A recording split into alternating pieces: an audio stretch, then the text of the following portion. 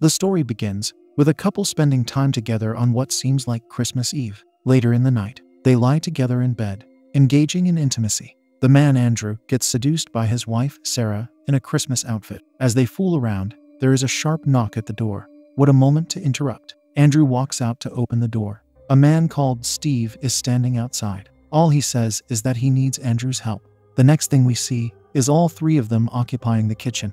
Steve drinks a glass of water before asking where Andrew and Sarah met. He guesses it was in law school. Whoever this man is, he looks concerned about something. Andrew thinks it's a good idea to tell Sarah to go upstairs and put appropriate clothes on. He wants to have a moment alone to catch up with his friend. Steve thanks her for the water while she walks away. Now that it's just the two of them, Andrew blurts out his first honest words to his friend. He tells Steve he looks messed up, which is a statement Steve thanks him for. Andrew thinks it has been 3 years since they saw each other, but Steve quickly corrects him. It's actually been 5. Andrew is curious to know what his longtime friend is doing here now. Steve wanted to see Andrew. Suddenly, he asks if Andrew believes in God. Andrew is surprised by the odd question. His friend prods him to answer. Andrew tells him maybe he does, meaning he's not sure about what he believes. Steve responds to that, saying Andrew's wife is nice. The latter agrees with him and says they are trying to have a baby. This makes Steve apologize for interrupting them. From their conversation, we learn Steve is a policeman. He also thinks he should leave because he does not want to mess up his friend's good life. However, Andrew says if Steve needs him, he is there for him. Getting somewhat serious, Steve asks Andrew to come with him. For some reason, he cannot tell Andrew what is going on, which the latter curiously accepts. In the bathroom, Sarah tells her husband she doesn't even know who that man is. Her attitude is now very different from how it was earlier. Andrew informs her that Steve was his college roommate. He talked about him previously. Sarah finds it odd how he arrived in the middle of the night. What's even more strange is that her husband has not heard from him in 5 years.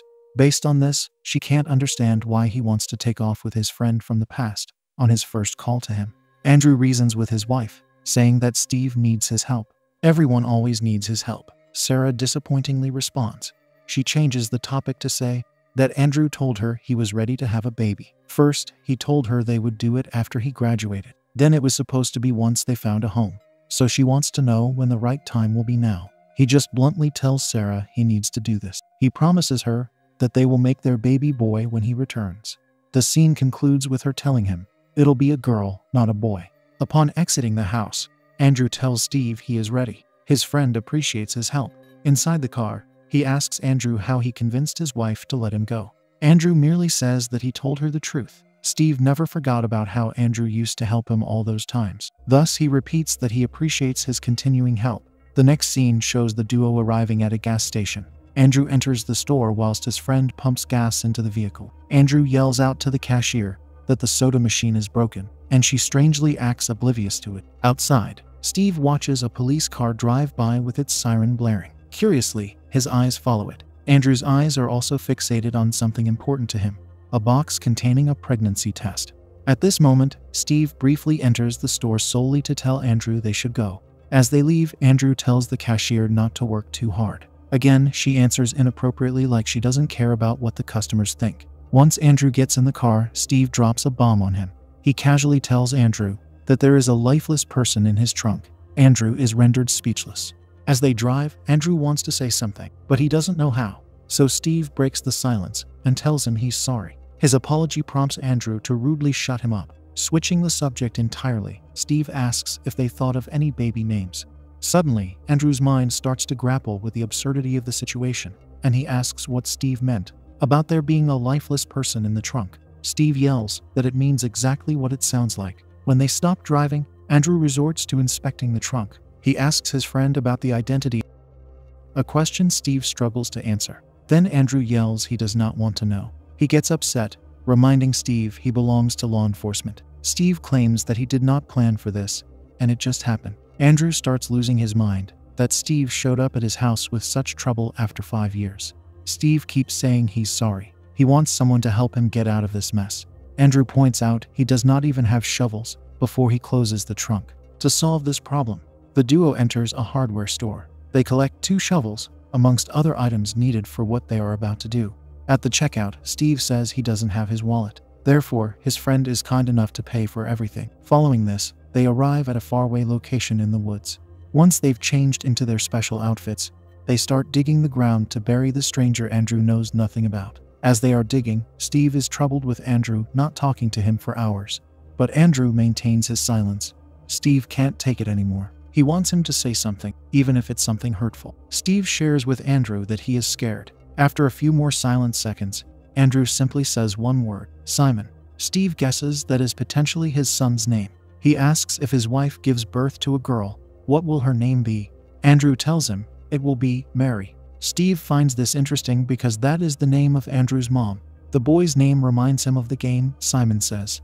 Suddenly, Andrew sees someone running behind his friend. The stranger strikes Steve on the head with a crowbar, knocking him out. Andrew falls out of shock due to witnessing this atrocity. He manages to collect himself and run away. The stranger, whoever he is, just looks at Andrew fleeing for his life. He runs scared through the woods, having left his friend behind. He isn't even sure if Steve is still alive. The man with the crowbar is now merely walking in the direction Andrew fled. When Andrew tumbles down a slope, he remembers being with Sarah outside. He gets back up and keeps running, while the stranger follows him calmly. Eventually, Andrew finds an area to hide near a stream. He keeps having flashbacks of being with his wife. Unfortunately, hiding does not help him, for the stranger finds him and knocks him out. In the next scene, Andrew awakens elsewhere, hearing a shovel scraping the earth. The stranger walks up to him, blocking the sun with his head. He barks at Andrew to get up. Try as he might, Andrew can't because of the pain. The stranger simply looks at him for a short time and silently walks away. Steve is lying still on the ground, appearing to be lifeless. Shortly after, Andrew is covered in tape. He helps the man toss Steve into the freshly dug hole. As they bury him, they don't say a word. Once they finish, they walk to Steve's car. The moment Andrew opens the trunk, he gets knocked out by the man. Switching the scenery, we watch the stranger walk in an interior space. He places a pair of gloves and a wallet on a table. He also has some time to shave in the bathroom. He follows this by placing a few tools on the table. Then he looks through the wallet, and a certain card grabs his interest. It makes him smile somewhat eerily. Soon he puts on the gloves he placed on the table earlier, and pulls Andrew out of the trunk. He puts him in a chair inside whatever this place is.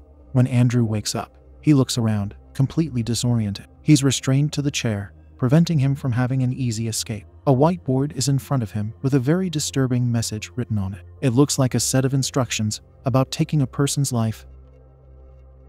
Seeing such a message frightens Andrew. He moves around in the chair, trying to escape frantically. Yet all he does is fall back with the chair. At this unlucky moment, the stranger enters the area and starts clapping. He tells Andrew they haven't been properly introduced.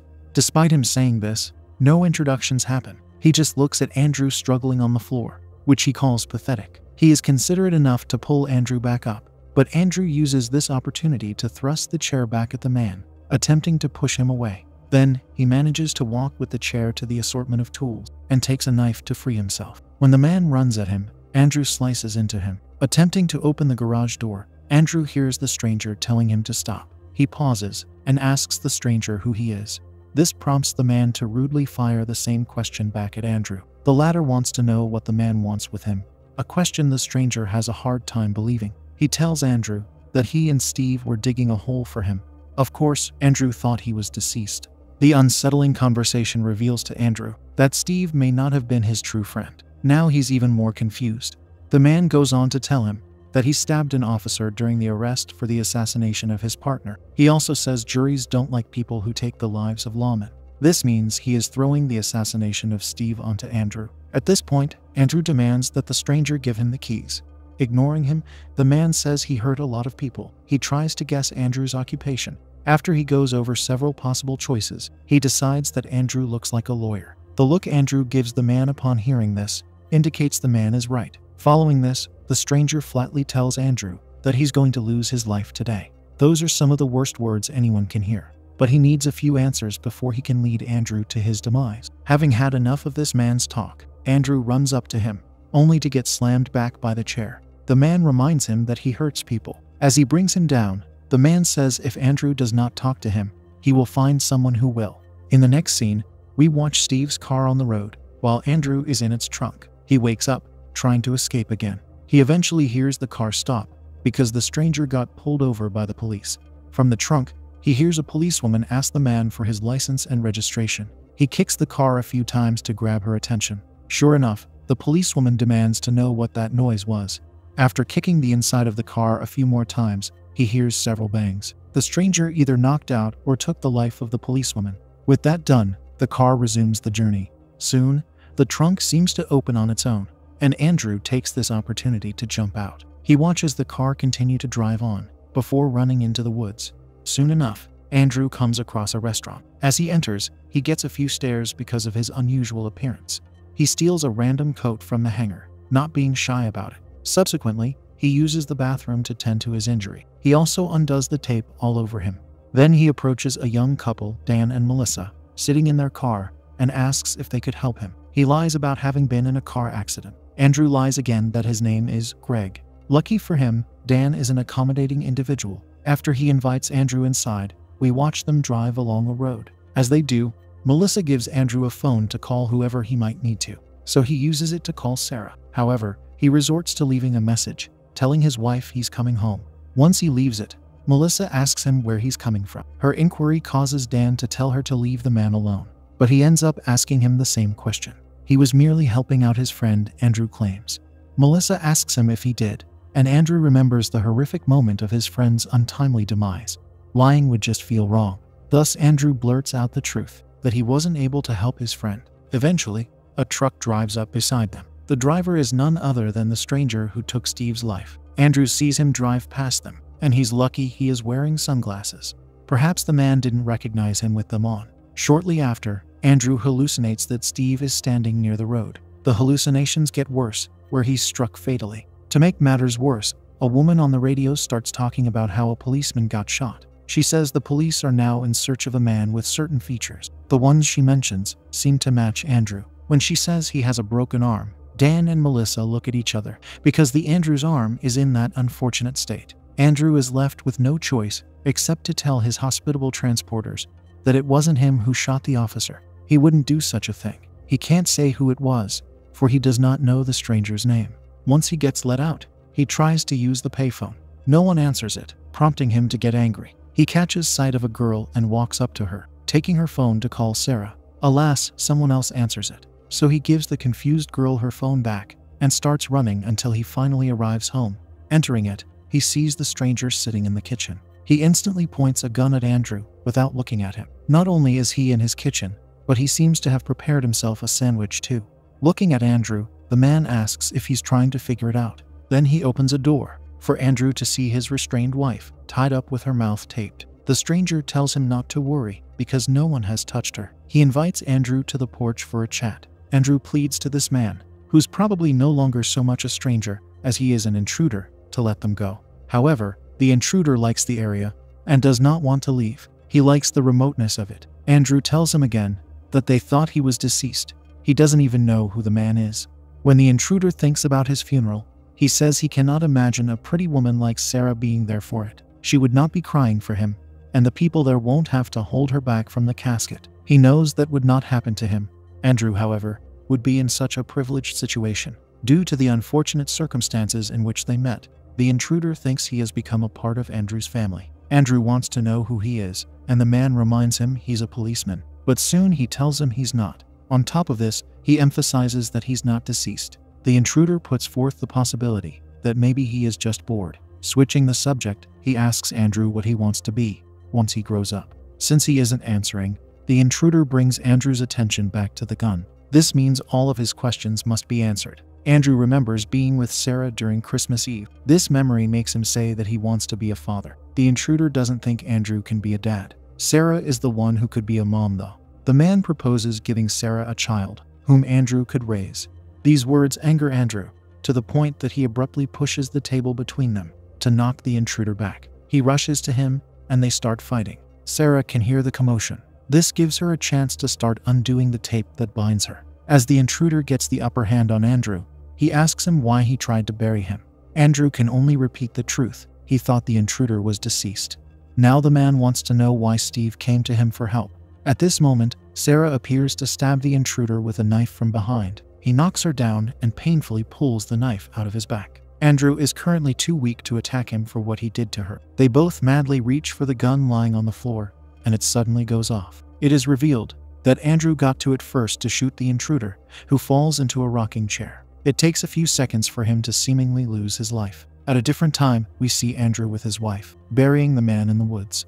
Sarah asks her husband who the man is, a question he doesn't have an answer for. We watch how the dirt starts to fall on the mysterious stranger. The scene changes to show a bar. Even though it never gets mentioned, the scene is a flashback of the recent past. The man sitting at the bar happens to be none other than the stranger. Shortly after, another man enters the bar whose name is Bill. He tells the bartender he misplaced his wallet. Hearing this, the stranger says he could get him a drink and wishes a Merry Christmas to Bill. He also tells the bartender he's okay with paying, for it isn't his money he's paying with. He even wants to buy 4 more drinks for Bill.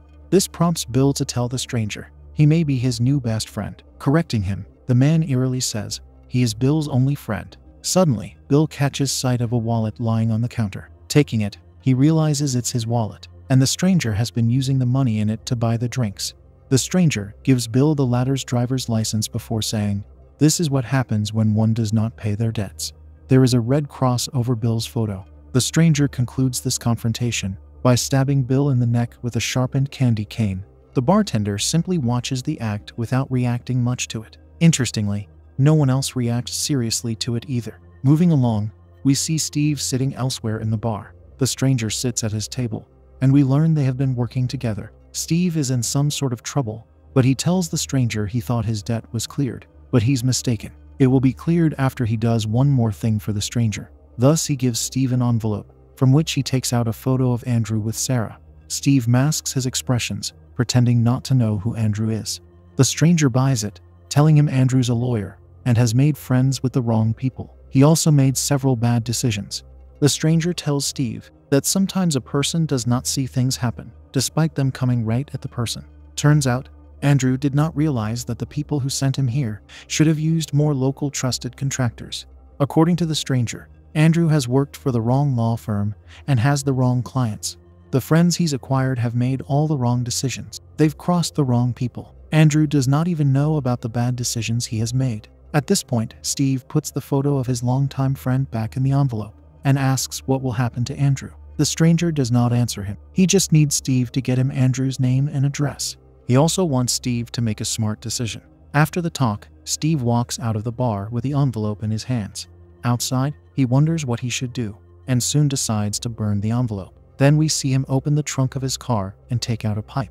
Steve has decided to help his friend instead of the stranger, redeeming himself and marking the end of the movie.